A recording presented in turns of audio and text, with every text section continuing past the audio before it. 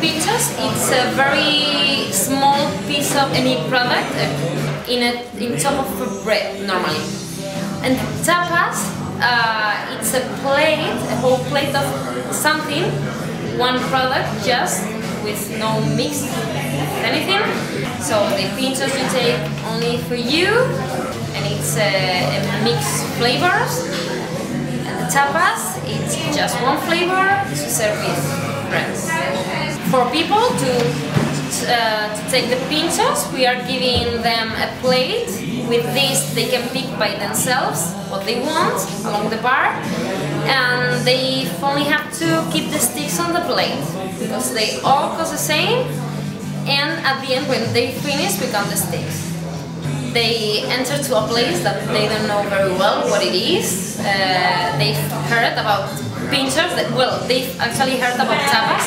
They find Pintxos, and they find very nice atmosphere. They feel happy. They feel excited, and they want to come again.